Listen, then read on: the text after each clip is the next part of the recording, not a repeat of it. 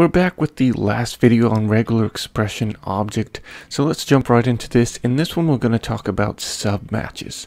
So I have a basic string here with two dates, and say pretend that you have a huge text file or whatever, and you're always going to have this exact format. You're going to have a name, and then it's going to say was born, and then a date in this exact format. So we say some kind of capital letter followed by some lowercase letters, that's going to be the name, and then we're going to have a space, was, another space, born, another space, and then 2 digits, that's going to be the month here. So if we run through this, we covered this last video, I'm just getting the values of these. Here's the first match we came across, here's the second one.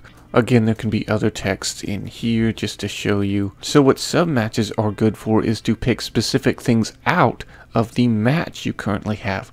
So say you wanted to get all of this, right? But in this whole match, you wanted to get rid of the was born part. You just wanted to get Alex out of there and maybe the date.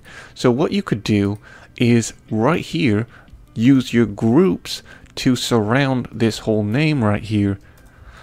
And that's going to create a submatch. So you can use parentheses to section out parts of your whole pattern that you want to grab out. So I just want to grab out the name out of this whole pattern. I also would just want to grab out the date. So let's go to the beginning of the date right here and put parentheses all around this. This is going to change my pattern, like say, but once we get into the submatches, so match.Submatches, then it's going to create a collection of it. Let's grab the first submatch, so again, indexes, so grabbing 0. Start this, and now you can see it just pulls out Alex. Then the next one, it just pulls out Julie. If you wanted to get the date they were born, you could put 1 here. So now we have the date of Alex and the date of Julie alone by itself. So again, you can just use these how you want to. Now don't worry, this only goes one level deep, so you're not going to mess up parentheses you're using as part of your pattern. So for example, maybe this first section right here, so this section right here, we're saying 2 digits. Well, sometimes the month is only going to be maybe 1 digit. Obviously, you could just do 1 or 2 here, but say you had an or statement, digit here, and then 1. So this is saying either 2 digits or 1 digit. So we're using parentheses in our pattern itself, but we still have these group pattern outside here. And as you can see, it doesn't mess up our submatches. And of course, if you did want to grab each individual part, the month, the date, and the year, then just get rid of the parentheses around all of it and create parentheses around each individual section. If you wanted to get the year, that would be submatch index 3. Hit start, and now you can see Alex 1995, Julie 2000.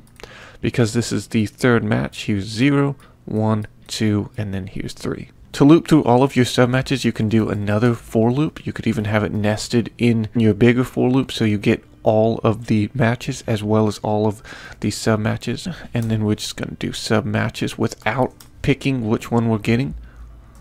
Next, and then message box. And this one, you're just going to put the name and start, and you'll see Alex. Then the next one's 04, 12, 19, Julie. So, as you can see there. And of course, you don't have to loop through everything. You can pick out, like say, using item, index. So let's pick out the second match, and then we'll go to submatches. So let's delete all this. Now we have submatches. So let's get rid of this next. And message box match. So now this for loop is going to loop through all these submatches in our second match. Julie, which is 08, as you can see right here, 23, and 2000. So that is everything on regular expressions and the regular expressions object. Thanks for watching. See you guys later.